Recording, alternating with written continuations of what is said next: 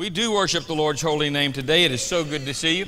First of all, let me give you a little praise report. Thank you so much for your prayers. Many of you knew that I'd gone down to Central America this week to meet with pastors in Belize. Down there for two basic reasons. One is our mission trip in June is to Belize, and so making hotel arrangements and trying to start a bidding war between some hotels and restaurants, and trying to get that down to even more than what we've done before, so we can be wise stewards of what the Lord has given us, try to make it as affordable as possible for people to go.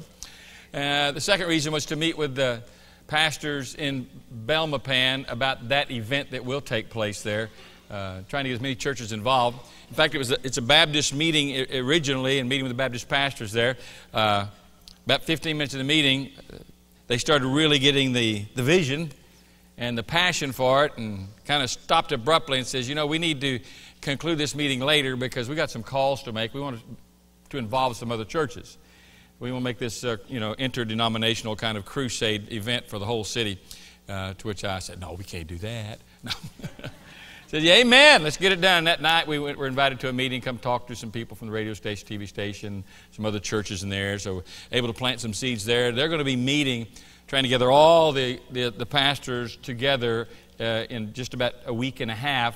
So we'll be praying for that meeting where they'll talk to them, and then I'll go back in April when we go for our pastors' conference, and I'll go a day early and meet with them so we can kind of put all the final pieces together to get the whole city involved in that crusade. If we can do it, that'll be great. If we can do it, we're going to need more of you to pack your bags and come along with us. I think we have about 40 people maybe signed up. I know Crystal's not here today. She's out vacating the premises. But I think we're around 40. We have reserved, I believe, 50 seats with United Airlines. So there are some seats available. If you want to come, be a part of this trip with us, get a hold of us this week sometime, and I'll give you more of the details about it. But there's some space, and the seat prices are locked in with the airlines. After that, you can still go, but the prices go up because the airfare goes up daily. All right, they sell so many seats at that price, and the next day they're a different price, and they sell those, and the next day they're a different price. So goes the commercial airline business. One day we'll just get our own big giant airline. We'll all go. Amen? So via Rapture Airlines, most likely. But I do appreciate your prayers. It was a very successful meeting. We also laid out and coordinated the plans for our conference with the pastors. This will be our 11th year. We've done 10 years of conferences with the pastors in Belize. Our church has sponsored those conferences completely this year. Amen? It is the most attended conference among pastors in Belize. I mean, one of the main complaints I get from the executive leadership there is that, all the pastors come to the conference. We can't get them to come to our meetings. So I said, well, praise the Lord. What do you say? So I said, we're going to do everything we can to help you with that. So we extended the conference one day, and we're giving them a session to use for their business there as a part of that session. So we've made it longer. A couple more churches are signing on this year to help us out. James Darby's church, I know James, he's been with us on different occasions. His church is coming in, and a church out of Louisiana is going to come in and see if they want to become more committed to that ongoing conference. So your prayers are so appreciated. It was a very fruitful trip. Amen. And I heard it almost snowed while I was gone. It got hot where I was. It got up to like 78. I was really suffering and praying for y'all. It was terrible weather. Hey, well, they actually wearing sweaters in Belize, Central America. It got in like 69 one morning. So, that's cold weather for those guys. They're not quite used to that. Today we're taking some time to set aside just to celebrate and remember the Lord Jesus and His sacrifice for our sins. For those of you who've been around Believers Fellowship for any length of time, you know that when we come to this event and to this on the schedule of the church, it's all about the Lord's Supper. I know in some churches, and this is their business, I'm just commenting, that it's kind of tacked on at every service. I feel that we somehow lose it, the significance when we do that every service. And then there's some who celebrate it on a certain schedule every fifth week, whatever goes down, they have a schedule for it, and it's all set up. We celebrate the Lord's Supper as the Lord gives us direction in that. And it may be 3 or 4 times a year. Most churches will do that at least. But really want to make the whole service. We've been in a very detailed study in the book of James. We're setting that aside today even. As we get into this particular service, it's all about remembering the Lord Jesus and what He's done for us. And each time we do the Lord's Supper, the message and what we share prior to the Lord's Supper is unique to this meal. To look at some aspect or several aspects of the significance that it has in our lives and what it means to us. try to take some choice nuggets out of the Scripture and just share those particular things with you to encourage you that as you take the Lord's Supper, you do it with a heart that's fully open to whatever Jesus might say to you, and that is fully cognizant, remembering, bringing into focus all that the Lord Jesus has done in the past in regard to His sacrifice for our sins, but all that the Lord's doing in your life today. And I don't know when the last time you took communion was and shared in the Lord's Supper with a fellowship before, but we pray today that you'll really give your whole heart over to hearing what God would have to say to you today. Now, we are not a church that has what you call closed communion. If you're a believer in Christ, you're the judge at that point whether you take the Lord's Supper or not. The Scripture says that every man should judge himself. Am I right with God? And if I'm right with God, then I should celebrate this time and remember what the Lord Jesus has done for me. So if you're a guest of ours today, we encourage you to join with us as we, in a moment, will share the Lord's Supper together. But there's some things that I think are important we can draw out of Scripture. Sometimes we lack to see the significance of what's going on. We're like the little girl that came in from children's church one Sunday. She got to come to big church. And she's sitting in big church with her mother. And it happened to be one of those Sundays when they were celebrating communion, taking the Lord's Supper together. As they handed out the elements, the bread and the little cup of wine, the little girl looked up at her mom and says, "Mom, I hate to tell you this, but in children's church, the snacks are a lot bigger. And the juice, you get a lot more of it." So, you know why being so chinchy in adult church. Therein is the case. What I'm talking about, we've failed to see the significance and the real meaning of the Lord Jesus and what He's done for us in His death and burial and resurrection. So I want to talk about the testimony, a little bit of the Lord's Supper. Where's my little weather channel, I call it. So, see if we can get these things working today. In Matthew 26 will be our passage, and we'll look at about 4 or 5 verses of Matthew 26 through 30. It says, in Scripture, let me read it from the back wall for all of us to be reading from the same passage that way. It says, "While they were eating, Jesus took some bread, and after blessing it, He broke it and gave it to the disciples and said, 'Take and eat, this is my body.'" Verse 27, "When He had taken the cup and given thanks, He gave it to them, saying, 'Drink from it, all of you. For this is the blood of the covenant, which is poured out for many for the forgiveness of sins.' But I say to you," let me go back to that. Excuse me, I pushed the button too soon. Boom. Put it back there for me. Thank you very much. "But I say to you, I will not drink of this fruit of the vine from now on until the day when I drink it new with you in my Father's kingdom." And then verse 30 goes on to say, "And they went out and they sang a hymn together." There's 3 things that I briefly want to bring out this morning before we receive the Lord's Supper together. Significant points, I believe, that we need to always have cognizant, always before us. One, as we remember and look at the Lord's Supper, it testifies of the necessity of Christ's death. Scriptures tell us in Hebrews chapter 9, I'm going to put this up from the Amplified Bible, it says, "In fact, under the law, almost everything is purified by the means of blood. And without the shedding of blood, there is neither release from the sin and its guilt and the remission of the due and merited punishment for sins." In other words, without the blood, you pay the price for sins.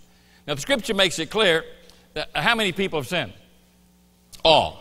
By one man's disobedience, all men became sinners, all right? Now, lest you should think, well, that was Adam's fault, all right?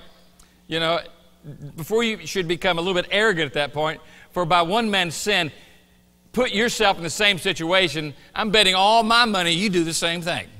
It's by your sin. In fact, it's for your sin as well as Adam's sin that the blood of Jesus Christ was shed. And without that blood, there is no forgiveness of our sins. None whatsoever. Let's just say, you know, I had a moment of madness, and I decided, you know, I think I can help the church out by raising some extra funds. I'm going to take my 9mm Glock, and I'm going to go down to the bank and rob it. It's for the Lord, right? And I go down to the bank, and I kind of get about $55,000 from the tellers before everything goes off, and I jump in my car, and I run off, and not too far down the road, at least at my house, the police are waiting. You know, you just can't get away from the videos that have shown me walking into the bank and robbing it. I finally tell the police officer, "You're right, here's all the money. I hadn't had time to spend any of it. I give it all back. I'm wrong. I know you have me on video." And they take me to the court. I appear before the judge. "How do you plead?" They ask me in court. "I'm guilty. I mean, it's obvious I'm guilty. You caught me with the money. You've got it on video. It's obvious that I'm the guy who robbed the bank, all right?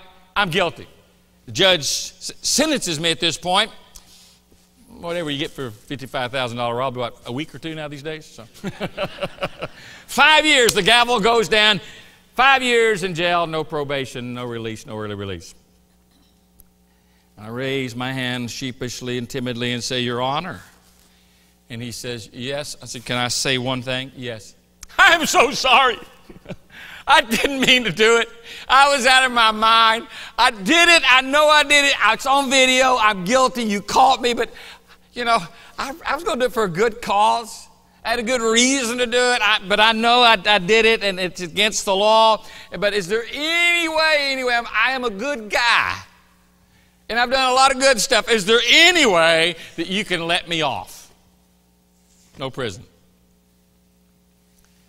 Mr. Arms, the law is in place for a reason, says the judge. If I let you off, then everybody gets off. There has to be a standard of justice. You're going to jail. You will not collect $200. You will not pass go. You're going to go directly to jail.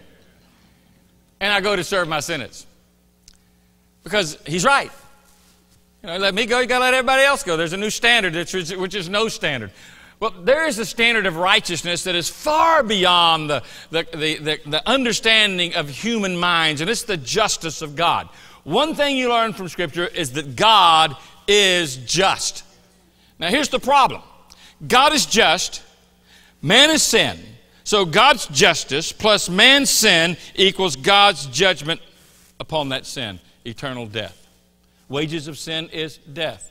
The penalty for sin, according to the law of God, is death. Dying. It's eternal death. It's a place in hell. That's just the way it is. But look at a different equation. If we had God's justice plus man's sin equals eternal death and judgment, righteous judgment, then let's look at it a different way in which God moves in His mercy and grace. And now we have God's judgment, which is right and always true, plus man's sin, all of sin, plus God's love. That equals eternal life. God's love was demonstrated at the cross. Your sin had to be paid for. My sin had to be paid for. Because God is just. And so Jesus comes, in steps Christ, the Lamb of glory, the Lamb of God, who, as John the Baptist said, who takes away the sins of the world. And so now we have a new equation. God's judgment. He doesn't change His justice. God's justice plus man's sin plus God's love now equals eternal life. That's the grace of God. But yet, you know, at the same time, that grace of God has to be received and has to be accepted. The Bible says that Christ Jesus suffered for our sins once for all and for all people. So we can be made right with God. But it gets down to, do we receive the judgment or do we receive the grace of God? This is what this is all about today. It's a symbol. It's a picture of God's love, of Jesus Christ, of His blood shed for many. You can't take the human condition out of the equation. We are sinful. God has to deal with our sin. So He deals with it through Jesus Christ. He's the provision. He's the escape. He's the way. If you were to take the word gospel, G-O-S-P-E-L, and make an acrostic out of it, you could put it like this. G, God's. O, only. S, Son. P, provided. E, eternal. L, life. God's Son, only Son, provided eternal life. That's the way that life comes. And this testifies as much as anything else about the judgment of God as well as the love of the Lord Jesus Christ. But it testifies of the necessity of what Jesus did for us. The second thing, it testifies of the importance of personal faith. Because in these verses 26 and 27, He takes the drink and He tells them, drink it. He takes the bread, eat it. It had to be eaten. There's an exercise here that's given to us of personal faith. How many times in the Scriptures is Jesus talking about eating and drinking? And it always refers to our commitment.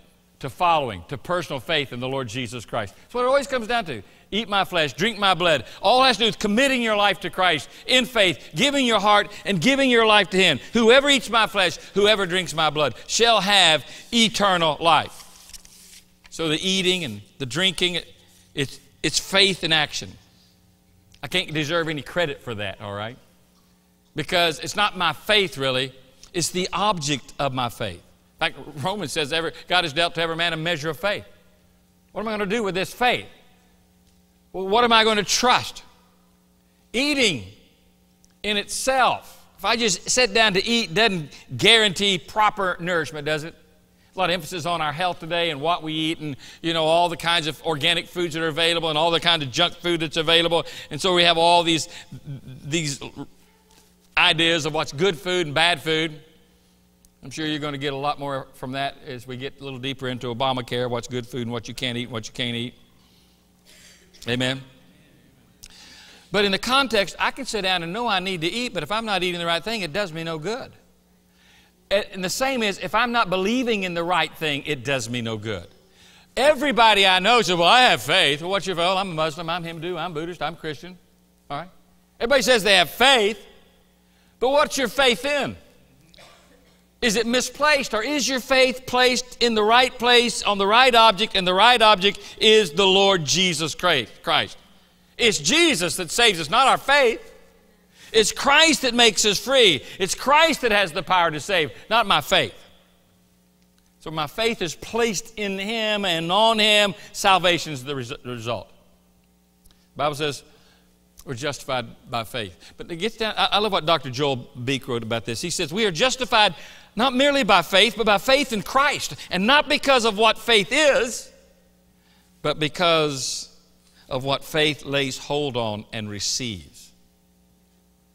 Our faith is in Christ. He's the object. We're made right with God by placing our faith in Jesus Christ. I have this passage that, well, let me just back that up. Go ahead and back it up one more time. I thought I had this one on here. I've been in Belize trying to send stuff to my computer, and I don't know what got here and what didn't get here, all right? Romans 5. You're all familiar with justified by faith passage, and we can stand in the grace of God and rejoice even in our tribulations.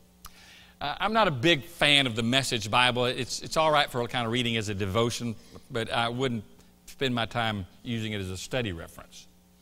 But I did write this down out of Romans 5 from the Message Bible, verses 1 and 2. It says, by entering through faith into what God has always wanted us to do for us, it set us right with Him. It makes us fit for Him. We have it all together with God because of our Master, Jesus Christ. And that's not all. We throw open our doors to God and discover at the same moment that He has already thrown open His doors to us. And we find ourselves standing where we always hoped we would stand, out in the wide open spaces of God's grace and glory, standing tall and shouting out our praises. We have something to shout about. What Jesus has done for us, has accomplished for us, what nothing could ever do.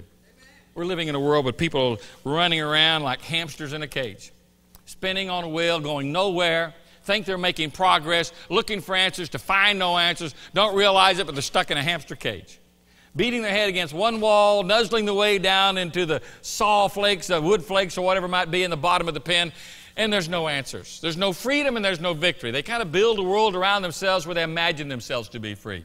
It's only when you lift your head up out of selfishness and sinfulness and you look to God in Jesus Christ and you receive Him by faith into your life that all of a sudden the eyes of your understanding are open and you begin to see for the first time what it really means to be free. This is a testimony that is given to us by the Lord Jesus Christ that causes us to go back and remember that. I am nowhere, I have nothing if I don't have Jesus and all that He's done for me. It testifies of the necessity of our own commitment to Jesus Christ. The third thing is another testimony I want to bring forth. It testifies about the promise of the Lord Jesus. What's He say in verse 29? Guys, I'm not going to do this with you again. Now I want you to do it, and when you do it, remember me. But I'm not going to have this meal with you again until that day when I drink it new with you in my Father's kingdom. So as you take the Lord's Supper today, remember there's going to come a day when you're going to sit down with Jesus and you're going to receive it again. in remembrance and testimony of Him. There's coming a day when those of us who do know Jesus Christ as our Lord and Savior are caught up in glory, and we are seated around the throne of God, seated at the wedding feast, the marriage feast of the Lamb, and we receive this meal together again. What a great day that's going to be. I'm one of those weird people that actually believe that kind of stuff. I really do. I don't just say it. I really do believe that there's coming a time when Jesus Christ is going to receive us into His presence. I believe there's going to come that moment, that mysterious moment that the apostle talked about. Then that twinkling of an eye, we're going to be caught up in there, and so shall we ever be with the Lord. I'm just crazy enough to believe that. I remember hearing the story about a preacher who got up and preached about all these second coming events, and preaching it with authority and conviction, and there were some theologians there who came up and said, well, Reverend so-and-so, we just can't. We've sought, we've tried, we just can't get that out of there. He said, certainly you can't. It's written by God, it's in there to stay. It's the Word of God. That passage in Revelation, it says this, as the Apostle John is caught up into heaven. He said, then I heard what sounded like the shout of a vast crowd, and the roar of a mighty ocean waves, and the crash of loud thunder. And these words came, praise the Lord, for the Lord our God is almighty. He reigns. Let us be glad. Let us rejoice. Let us give honor to Him. For the time has come for the wedding of feast of the Lamb, and His bride has prepared herself. She has been given the finest of pure white linen to wear. For the fine linen represents the good deeds of God's holy people. And the angel said to me, write this. Take a note. Get this down. Blessed are those who are invited to the wedding feast of the Lamb. And he added, these are the true words that come from God. And this is a moment where time no longer exists. This is eternity. And John is brought up into the presence of God where time no longer exists, and he sees all these things taking place. And he sees that moment in time, and if you look carefully, I'm there. You're there. If you're a child of God, right? I mean, it's already happening, all right? It's happening. He's seeing it all. And I know, you get to talk to him, you can ask him, do you know where I was seated? Am I in the back? Am I in the front? Am I around the side? We're all with Jesus wherever we're seated. That's the beauty of heaven. And so we're there, and John sees it, and he hears there's a time of worship, and there's praise. And I mean, he said it's like an ocean wave, thundering sound of God's presence and glory. And he said, I'm just caught up in the moment. And all of a sudden he feels this little tug. Oh, by the way, John, write this down. Blessed is everyone who's invited to this event. I am so, so blessed. I got an invitation. I did my RSVP as quick as I could. Count me in. I'm coming. Jesus paid the way. The ticket's been purchased by His blood. Hallelujah. We're going to be there. But I don't want us to miss as we think about this. Jesus said, I'm going to do with you again. But he goes on to tell, the angel tells John, hey, blessed is everybody who gets the invitation. And I think what you could even say is like, be sure and invite somebody. This is not a come alone event. Be sure and bring somebody. Be sure and tell somebody.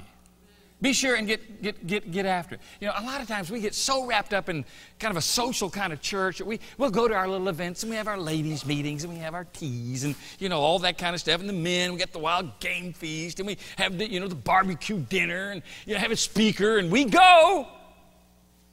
But we miss the mark of why we're even going. We're going to bring somebody. The event's a ministry. It's not just a social gathering. The event has a purpose behind it. There's something that should be driving the event, whether it's the ladies' brunch, or it's the men's dinner, or a wild game feast, or a retreat, whatever it might be. We're supposed to be including people, inviting people. And all these things are simply means and tools and methods. Hey, we can reach more people. Amen?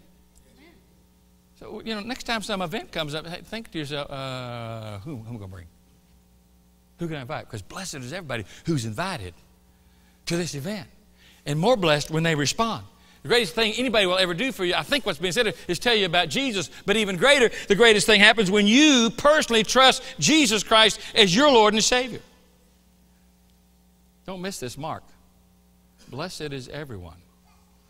The Lord's return, it's spectacular, it's supernatural, it's incredible, but it's intended to be inclusive. We would fail. How many people, when we get to heaven, we're going to see in heaven, how many of our friends are going to say, hey, so-and-so's here. You know, I told that guy about Jesus, and they're all rejoicing about all the people that are there because, and you're sitting around saying, we were supposed to invite somebody? You'll never have that excuse here, amen? You know what you're supposed to do. But we, like with this meal, comes a time of remembrance. We're going to be gathered there with Jesus. Now, I believe the Lord's in our midst. He's not taking this with us. He will soon when that day comes. But what a day that's going to be. Let's have hearts that are ready. This signifies and it testifies of the Lord Jesus Christ. There's this testimony. Now, that's just a few little points. I mean, there's so many things, and we've said so many different things about communion. But I think those are 3 points that I feel like the Lord would have us bring out today out of this. Let's receive it. Most important thing is the Bible tells us, the Apostle Paul writes to us, that the Lord tells us to come to this table with clean hearts. Let a man examine himself. What's that have to do with this? If Jesus Christ died to take away our sins, and this is a reminder that my sins should be confessed, then how can I dishonor Him more by saying, I'm going to keep on doing what I'm doing no matter what God says, because this is what I want to do? He says, you be careful you approach the table that way. He says, because some of you are sick. And some of you died because they didn't honor this remembrance, this time of remembrance. That's why he says, let a man examine himself. Make sure your heart's right with God. Make sure that if there's any sin, that it's confessed. Don't you love the passage of 1 John 1:9? If we confess our sins, God is faithful and just to forgive us of our sins. You may know what the rest of that verse says. And to what? Cleanse? Let's say it right. Cleanse us from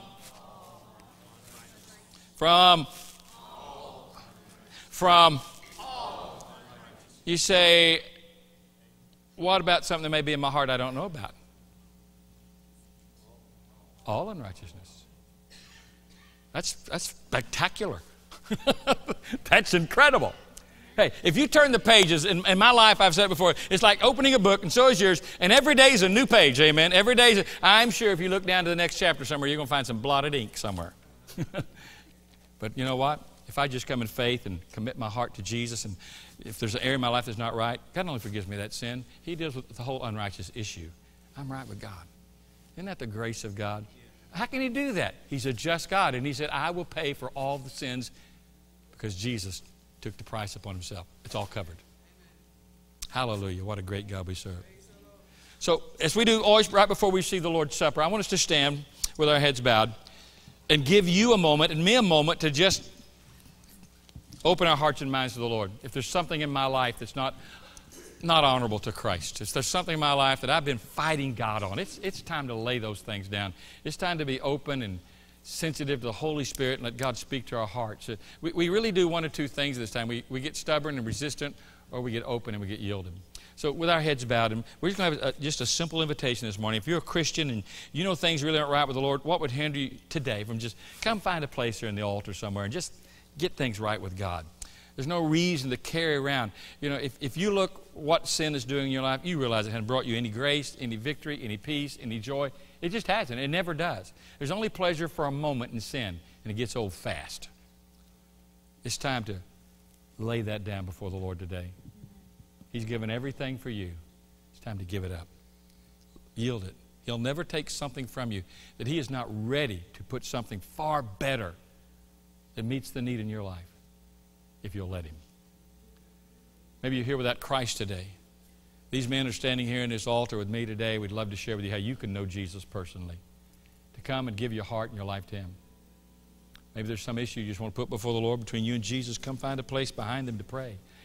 Maybe you want somebody to pray for you. You can come to any one of us. We'll pray with you, pray for you. Maybe there's some other area in your life you just need somebody to pray for you. Bring someone to the altar with you. That's fine as well. But as we worship quietly the Lord in this moment, just sing this song of worship, let's just let's just do what the Lord's telling us to do here before we receive the Lord's Supper and get our hearts right. You come. White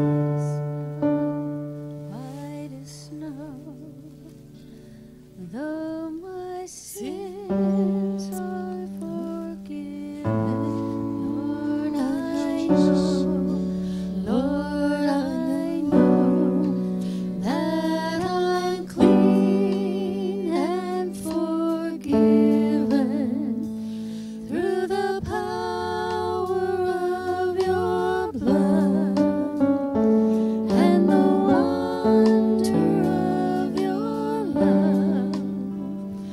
Through faith in you, I know that I can be white as snow, white as snow. Though my sins were as scarlet, Lord, I know, Lord, I know that I'm clean and forgiven through the power of your blood and the wonder of your love. Through faith in you, I know I can be white as snow, white as snow. Though my sins were as scarlet, Lord, I know, Lord, I know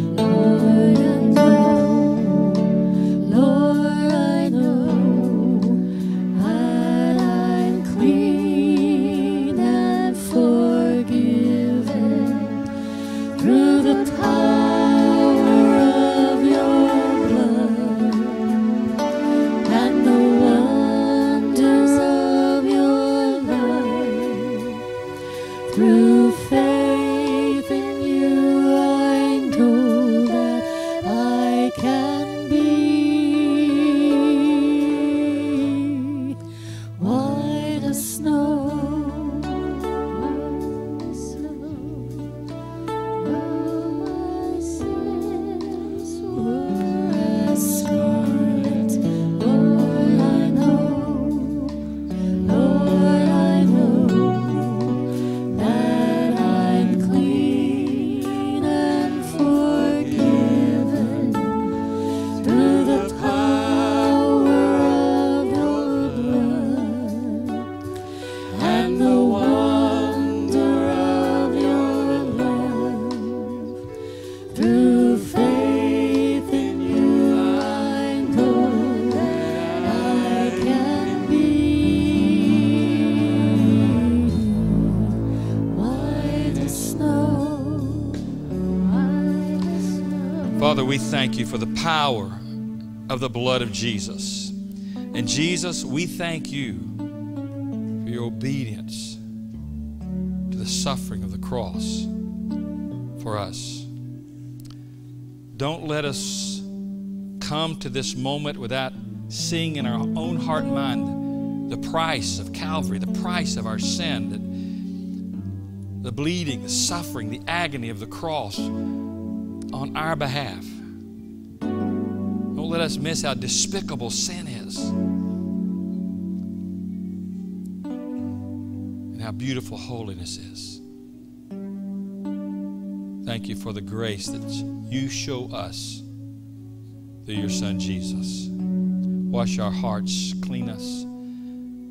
Only you can make us right. Only you can justify, only you can give us that garment of righteousness. So we look to you, we thank you. In Jesus' name. You may be seated.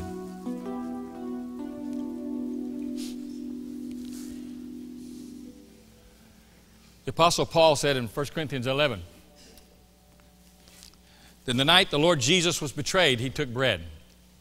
And the night that the Lord Jesus was betrayed, almost every instance of the Lord's Supper talks about the betrayal of Jesus, whether it's in the Gospels or Paul's reference to it here.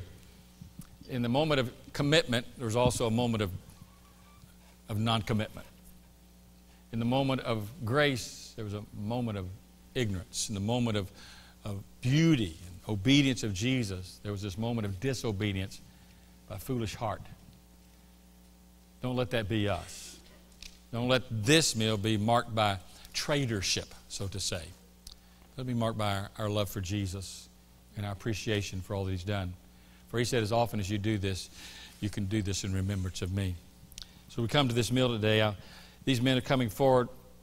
We'll take the elements and they'll pass them out to you. We'll ask you to take a piece and pass the tray to the next person.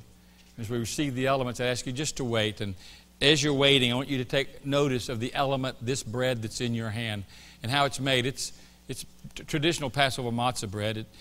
According to Levitical law, it had to be made in a very specific manner to be acceptable as worship before the Lord. It had to be baked in a way. It had to be pierced. It had to be grilled in such a way that the mark showed up on it. It had to be unleavened, no hot air reactions, it's flat bread. All those elements talk of Jesus, who's the bread of life, who was striped and scarred for our sins, who was pierced for our sins, all laid upon Him. He became the sacrifice. This bread, Jesus said, all that He's been given under Moses and the law was a picture of me. This is my body, He said. So let's reflect on that this morning. As these gentlemen come and pass this tray to you, you pass it to the next. Take time to thank the Lord for His grace, His commitment to you, His mercy, His love. I think most of all, His continual patience. Amen.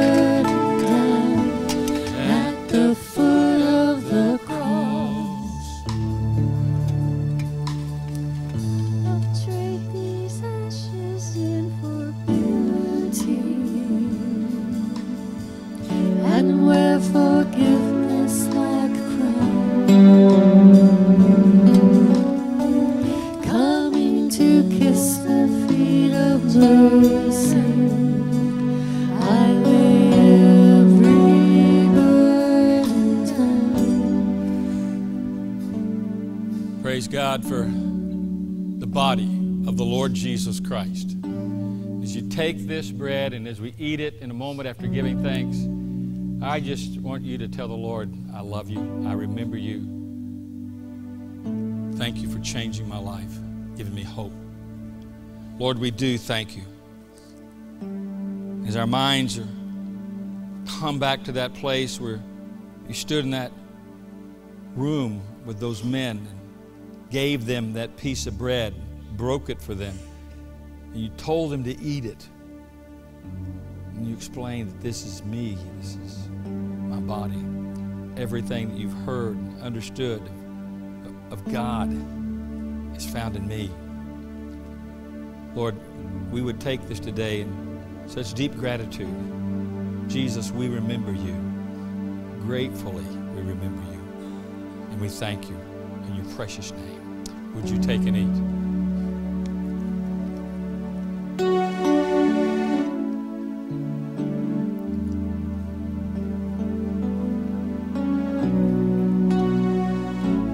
3 words in the English New Testament. In like manner. It says that Jesus took the cup. That manner that he took the bread was a humble manner. Obviously a manner of demonstration of deep, deep love that he had for those men in that room. But as he prayed prior to that, not just for them, John 17, for all of us, he prayed for every one of us. He said that would believe on his name. And then he took that meal with them as though taking it with every one of us. That manner of grace, that manner of humility, that manner, you're talking about God in flesh, humbling himself for men who, for the most part, have no desire for him. As these gentlemen take and pass this element among you, I want you to take it, as you did with the bread, just look into that cup and remember the great grace of Jesus Christ in shedding his blood, not just for all men, praise the Lord, but for you.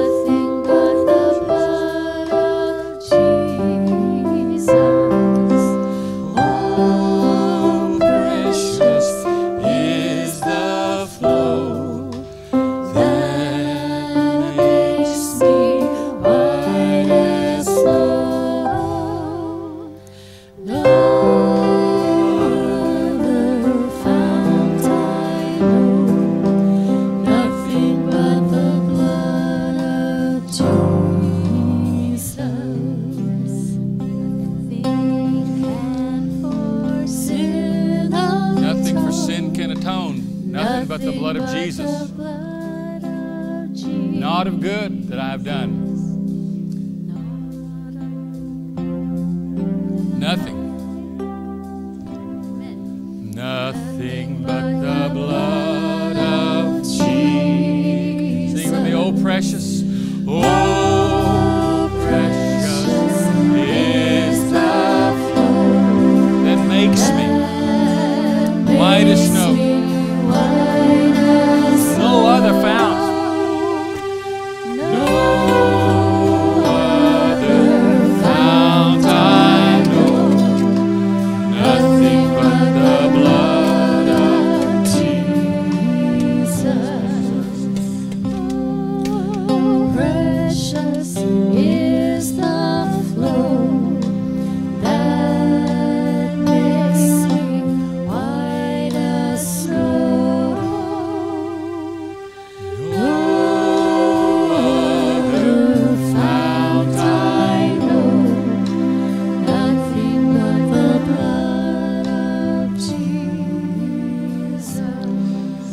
religious works, not my church attendance, not my Bible reading, not my praying, not my denomination, not my religion, not my code of ethics, not my attitude. Nothing but the blood of Jesus. Praise God. We've received that gift that God so graciously outpoured. In like manner, it says Jesus took the cup, and after giving thanks, he said, take and drink it. Jesus is in this very moment, and he's giving this to his disciples. He says he gave thanks. He knows everything getting ready to transpire. He knows what Judas is doing in this moment. He knows what's happening in the Sanhedrin this moment. He knows every event that's being conspired by the forces of hell against him. He knows about the nails. He knows about the crown of thorns. He knows about the suffering. He knows about the beatings. He knows about the whip. He knows about the grave. And he knows the worst part of all, him who knew no sin becoming sin. And he gave thanks. What a God. What a Savior. Father, I thank you today for this great gift of your eternal grace named Jesus, your Son. And Jesus, we thank you for this gift of pouring out your life's blood that we might be made whole before you. We give you thanks. We give thanks. In Jesus' name, would you take and drink? Stand with me. Oh, precious is the flow that makes me white as snow. There's no other fount I know, nothing but the blood of Jesus. What? Nothing but the blood. One more time and let the world hear you. Nothing but the blood of Jesus. Give the Lord glory and praise. Amen. He's worthy. Bless your name. We honor you. In Jesus' name. Hallelujah. You may be seated. I feel like I've been to church. Amen. Walk out of here in revival and praising God for all that he's done for you. Bless his holy name. Amen. A couple of things as we close our service today. If you are a first-time guest, take a moment, stop in the lobby.